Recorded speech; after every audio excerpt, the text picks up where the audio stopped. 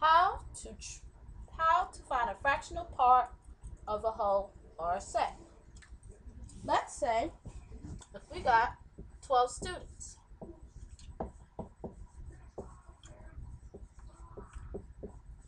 One-fourth of these students are girls.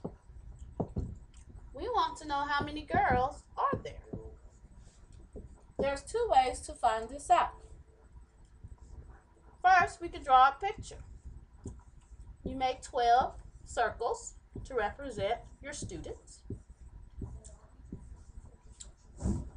How many groups of one-fourth do you see? Well, here is 1/4. There's 1/4. There's another 1/4 and another 1/4. So how many of these students are girls?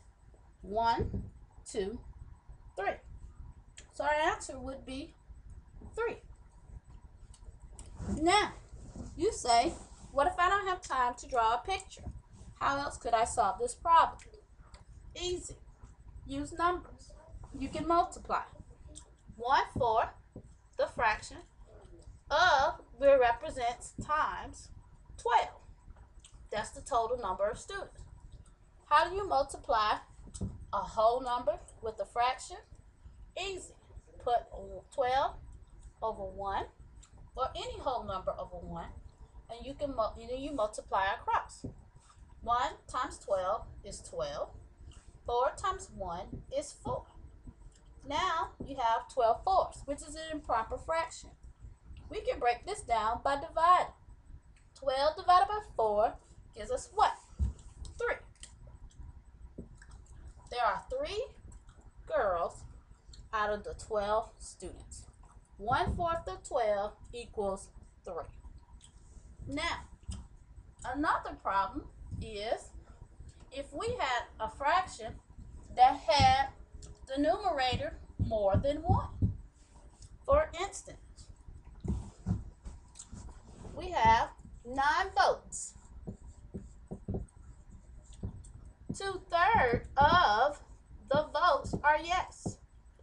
How many people voted yes? Well, let's find out. You can draw a picture again. 1, 2, 3, 4, 5, 6, 7, 8, 9. Well, 2/3, let's color them in.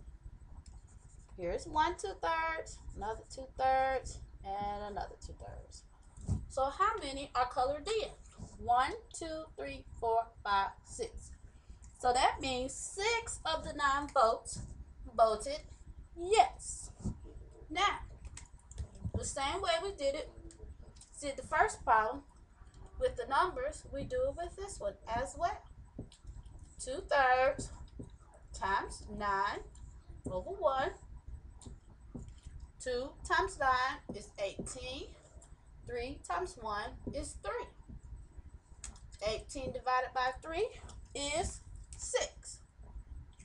So, how many votes was yes? 6 votes. 6 out of the 9 votes voted yes. This is how you solve fractional parts of a whole or a set.